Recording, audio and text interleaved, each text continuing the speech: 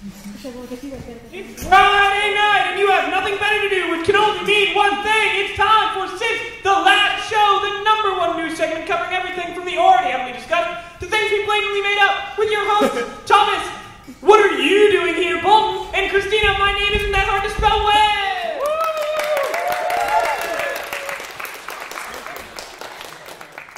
You can sit up. My liege.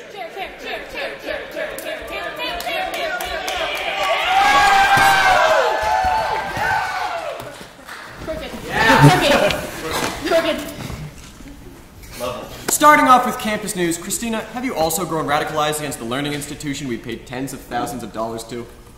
Oh, absolutely. After 4 years here, I am ready to burn this place to the ground.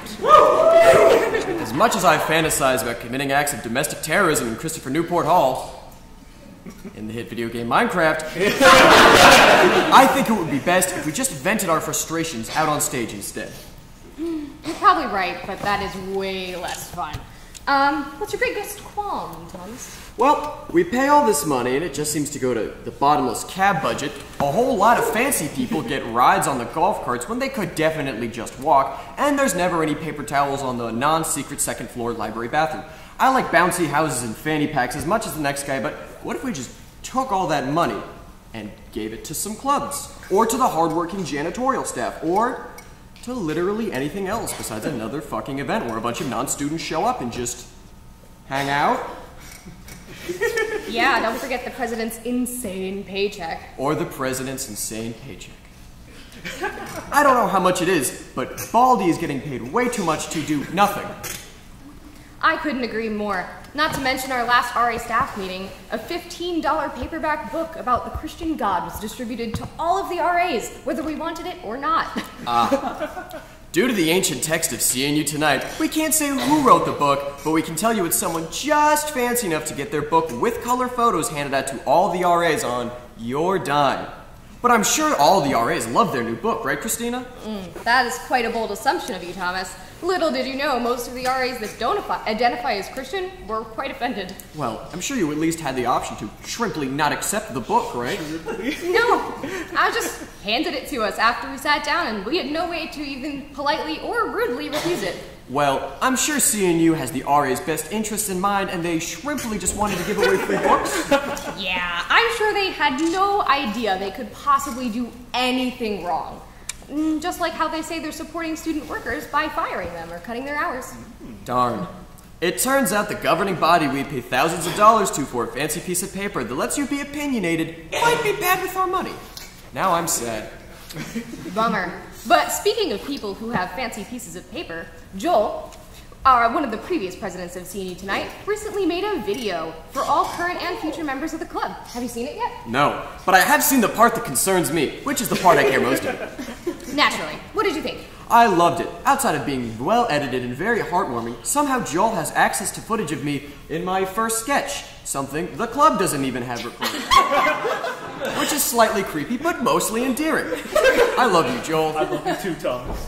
I agree with the fact it was awesome. It was super sweet of him to make it. I didn't think it was creepy that he had the footage. I'm more impressed than anything, honestly. But shout out to Sky Sailing, Joel and my favorite artist. Yes. Joel is quite wonderful. You know what isn't wonderful? Being plagiarized. Plagiarized? Yes, Christina, plagiarized. During our last show, we had a sketch called Academic Tour, where we follow the misadventures of David Doty as he tries to explain where the hell everything is on campus. So when we see this clear imitation of it... I think we're widowy. No. Jeez, that's awful. That is... Someone's getting paid to do that. We get kind of angry. Diabolical. Despicable. Devious. Dicks. Thomas, tell Andrew to make a committee to round up all the pre-law majors. We're suing. Don't tell me what to do. Andrew! Make a committee to round up all the pre-law majors! No! Thomas, am I the only person who realized that a lot of people have been getting engaged recently? Oh, thank God you mentioned it. I thought it was just me. I know, pretty crazy, right? Yeah, honestly, kind of cringe though. Agreed. Well, why are you bringing this up? Well, now that a lot of people are getting married, they're gonna need to find a place to, get married. And what better place would there be to get married than the world-renowned, clinically acclaimed Oscar Mayer Wiener. What?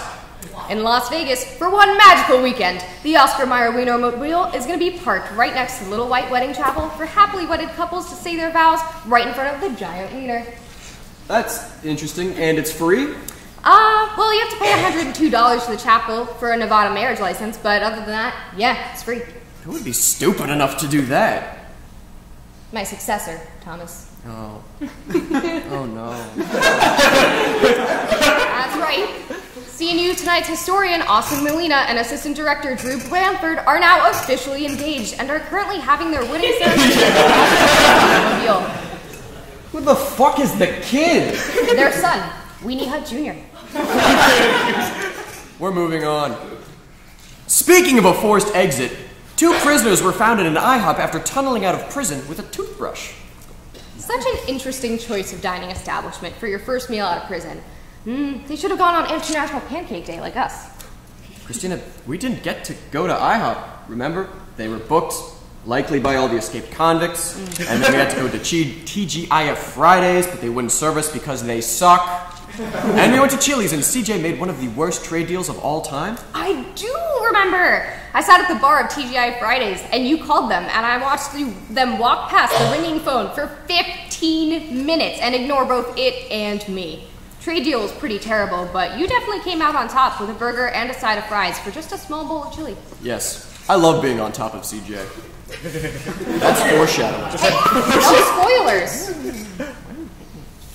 In other news, pickled anus. I'm sorry, did you just say pickled anus? Yes. You, a grown-ass man, just said pickled anus. Yes. Why? Them's commie words. Well, Christina, but spelled with a Y, a classic CNU Tonight sketch, Pickled Anus, was uploaded to YouTube in 2019. I already knew that. I was in that sketch.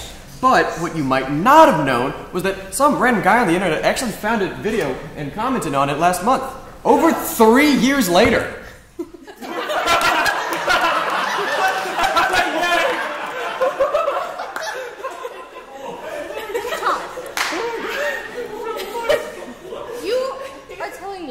That a grown-ass man was scrolling through YouTube, found a video called Pickled Anus, and then not only watched it, but commented on it. Yes. Guess I've seen worse. Wow, Christina, wasn't that last bit really hilarious? Yeah, sure. This just in. I have extremely horrible facial hair. Hey! We don't pay Austin to write that. It is I, Andrew Riley Reed Emerson. For too long, I and my fellows, the beard and facial hair enthusiasts of America, or BAFA for short, have allowed your horrible facial hair to represent us in a... to poorly represent us. Today, I have come to claim our retribution. Face me in Mortal Kombat! Oh, calm down, Andrew. You can't even grease his mustache. Yes, I can! With this technology!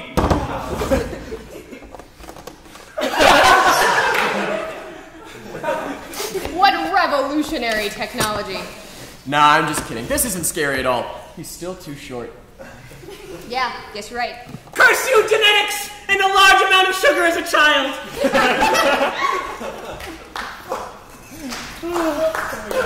Well, that was strange. Seems like a normal day to me. Speaking of hairy, disgusting creatures that have never showered, woolly mammoth meatball. Scientists and independent contractors alike are collaborating in an attempt to bring back the woolly mammoth. I don't know about you, but I feel like I've seen this movie before. You're right, I have seen this movie. However, I think things would have gone quite differently if they brought back the T-Rex just to eat them instead of, building a zoo. Interesting idea. T-Rex burgers. Do you think that'd be kosher? If only we had a Jewish cast member capable of answering this burning question. But we do not. Sad but true. Anyways, It's actually pretty cool they were able to grow a meatball from a few cells as a humane way to get meat that doesn't involve slaughtering animals. I don't care about that. I wonder how it tastes. It's supposedly, and I quote, really tasty. Wonderful. I can't wait for this to be an affordable snack option in 10 to 20 years.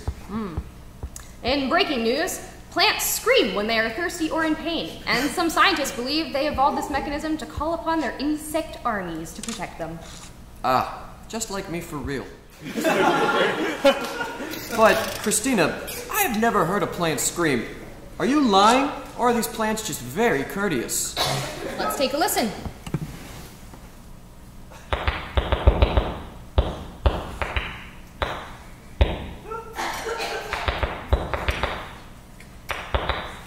Christina, that sounds nothing like screaming. In fact, I'm pretty sure this was just recorded with a broken microphone. I reject this assertion wholeheartedly. Ah, well, I guess I'll have to tell all those renowned botanists they were wrong because some physics undergrad says so. Yes, please get on that. Speaking of forced transitions, how did you feel about last month's big sporting event? What sporting event? You can't be serious. How could you not know about the most anticipated sporting event of the year? Oh, yeah, March Madness. I guess I don't really follow college basketball that much. Ah! Christina, no one gives a shit about college basketball. March Madness is for pussies. I'm talking, of course, about man-boob madness.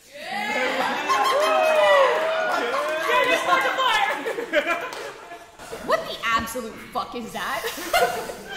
A bracket of the most titillating man-boobs you've ever seen, featuring Markiplier, Let's go! Johnny Bravo, and the entire cast of JoJo's Bizarre Adventures.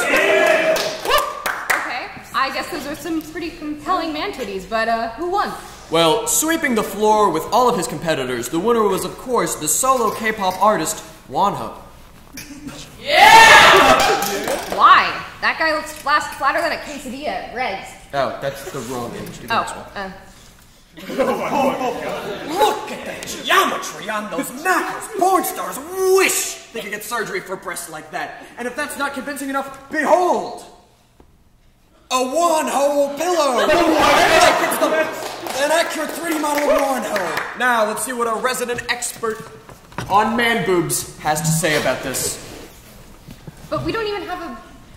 Hello, citizens of America. I am Kaylee Molina, seeing you tonight's resident man-boob enthusiast. What, man-boob enthusiast? What does that even mean? Shh. I like man-boobs. Don't interrupt the professional Christina! What do you have to say about this man-boob? Nice tits.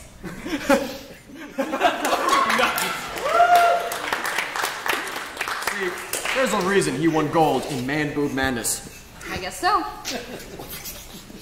Speaking of SLS sections written by Puerto Ricans, we have a special announcement from CNU Tonight's historian, Austin Molina. I swear to God, if he makes me play that damn Kite Kid video again. Look, he's actually coming out here for a formal apology. What? Yeah, apparently he wants to make amends for torturing you with Kite Kid for a year. Really? That's great, bring him in! Hi, Austin. Hey, Thomas.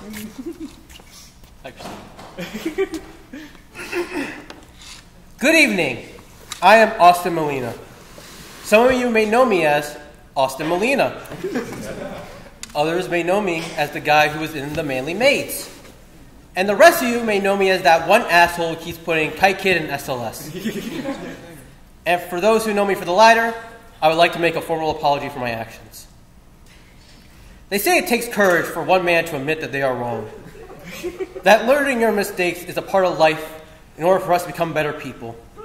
And the willingness to move forward to become that better person is what divides the strong and the weak. And after much thought and consideration, I have come to terms with the fact that I am not that strong of a person, so in front of me, check out the video that can't catch a fight! No more Kite Kid!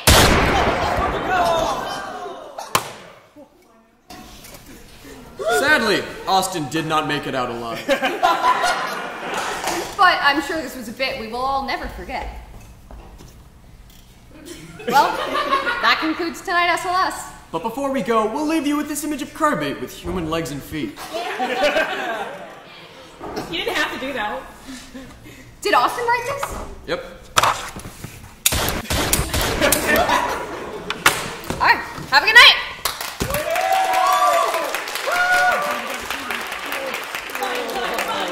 Fun.